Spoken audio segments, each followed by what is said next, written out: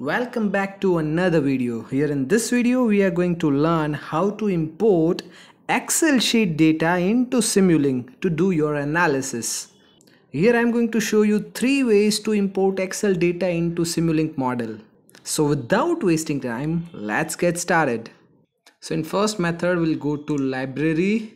In library here we are going to use this 1D lookup table. Let's add. So in the first method we are going to use this block 1D lookup table. This method is useful when you have already imported Excel sheet to MATLAB for any programming purposes or any calculation purposes. So in this case you already have some data in workspace which you have going to use. It is the data of the Excel sheet which you are going to import. Let me show you the Excel sheet. This is the data of Excel sheet. These are the different data of some weather station like wind speed, temperature, humidity and solar irradiation. By the way, it is manually written data, okay? It is not an actual data, but it is just for an understanding purpose. So this is the Excel sheet which has been already imported into the MATLAB. So this first method is useful when you already have imported some data into workspace. For example, in your case, if you want to use Excel sheet for programming as well as simulation, but you don't know how to import Excel into MATLAB, then I request you to first refer the previous video which I have made on how to import Excel data to MATLAB. In this video we are going to learn how to import that Excel sheet directly into Simulink or through this workspace. So first way is useful when you are using this data in both programming as well as in your simulation. So here we have our data. For example, we are going to open this wind speed. So you can see the data of wind speed over here. Now let's go to our simulation. So in this block we are going to use the data which is already available with us in the workspace. Now the input to this block is clock. So let us take a clock. So we have taken Simulink sources and in that source is a clock. Let's connect it over here. Now let's open the block. So in this block what we supposed to do, we're supposed to keep this data specification as table and breakpoint, then table data.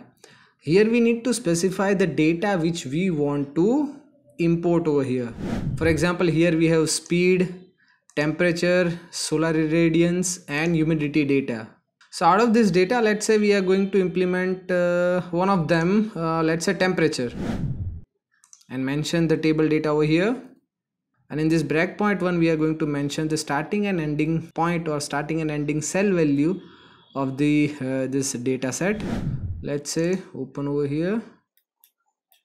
We want to cover this entire data set, so it will start with 1 and it goes up to 48. So here we have 1 to 48 values, so we are going to write 1 gem 48. Okay, done. And then we are going to observe this into our scope. So let's connect the scope over here. Let's run. And here you can see this is our imported data. So this is the first method how you can import the data into your Simulink. If it's useful, then do not forget to hit the like, or if you enjoy this, then do not forget to subscribe to this channel. With this, now we are going to move towards this second method. So let's remove this. In our second method, we are going to use the signal builder block. So let's go to library again. So this is the signal builder block. Let's add. So here we have signal builder block. Now let's open it. Basically the purpose of this block is to build a signal, right? Whatever type of signal you want to generate, you can build it using this block, right? But what we are going to do, we are going to import from file, right? We are going to import a file. Using the data of that file, we are going to create a signal, right? So we are going to import a file from here. This is our data set. Let's open it. So here you can see it's a sheet 1, and if we open this sheet 1, we have this 4 data set. This 4 data set you can even see in our Excel sheet, right?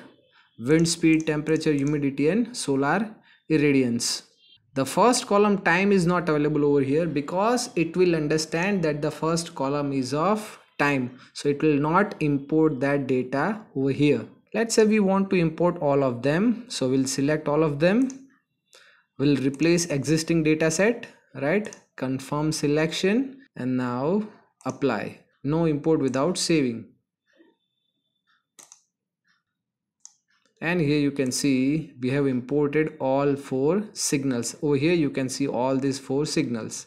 Now let's close it. So here you can see the name of all the 4 signals.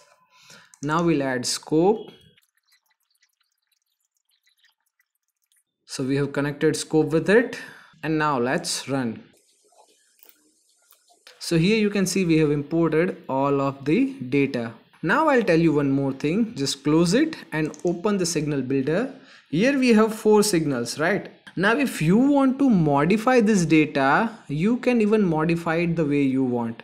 For that, what you're supposed to do, from here you're supposed to select any of the signal. Let's say we want to change the signal number 2, wind speed. We want to make some changes in wind speed, and I'm modifying this equation. So in order to modify the equation, you're supposed to move your cursor over this data point and just drag the data point wherever you want to drag. And if you don't want to drag it, right, what you can do, you just select that data point. Now that point is selected, and from here you can set that magnitude exactly the way you want. Let's say instead of this 11, I want to make it 18.5. So the change has already been done. Let's say I want to make one more change over here. The magnitude is 17, so instead of this 17, I want to make it 3, right? So I have made these 2 changes in wind speed. So now let's close this thing and run it again, and you can see over here whatever change we have made in wind speed. So that's how you can play with the signal builder. You can import the signal directly from the data, or you can play with the signal. You can create the signal the way you want. And there are so many things over here, right? But right now I'm not going into that much of deep. So I'm closing it right now. And now we are going to approach towards the third method.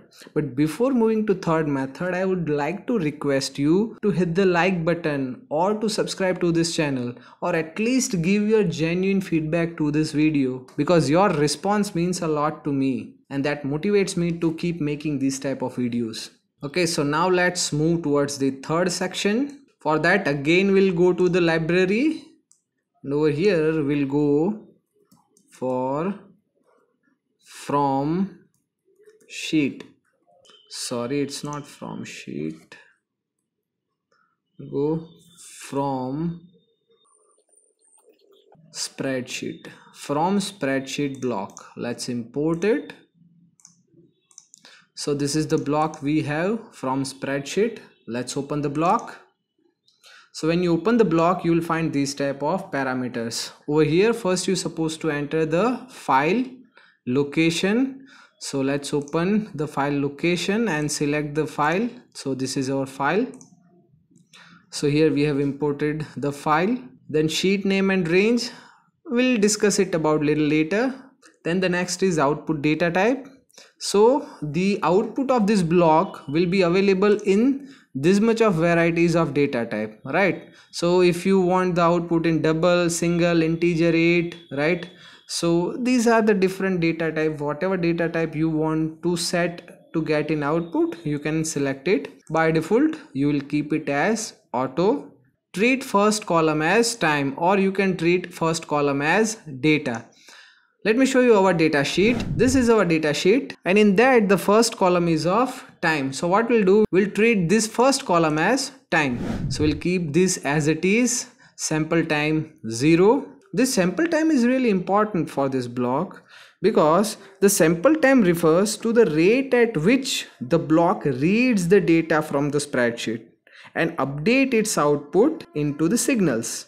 It determines how often the block retrieves the data from the spreadsheet and provides updated value to the rest of the model or to the block to which it is connected. So it is important because it affects the synchronization of the block with other blocks in the model. So what we'll do right now, we'll keep it 0 as it is. So let's say OK. So when we say OK, all the data is imported. Now I'm going to import the scope. Okay, so everything is ready, and now let's run. And there we go. Here we have imported all the 4 data.